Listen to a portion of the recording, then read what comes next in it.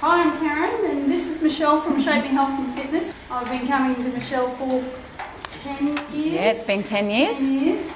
So I guess, Michelle, the first thing I want to ask you is, what do you think are the benefits of actually training as a group?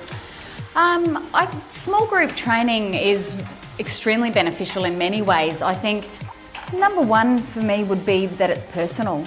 In small group training, you're able to accommodate everybody in the respect of if they have an injury or an ailment or they've recently just had a baby. I'm able to get to know people really well over the course of time, whether they come to me once or twice a week, so I can really individualise how they train. Yeah, absolutely. Number two would be that it's social. I mean, it's friendly, it's social, people enjoy. You tend to be able to stick to exercise sometimes when you've got a friend to do it with. I know we have a lot of laughs when we come here. We have a lot of laughs. We also train hard. Yes, absolutely. We do both, which is the way it goes.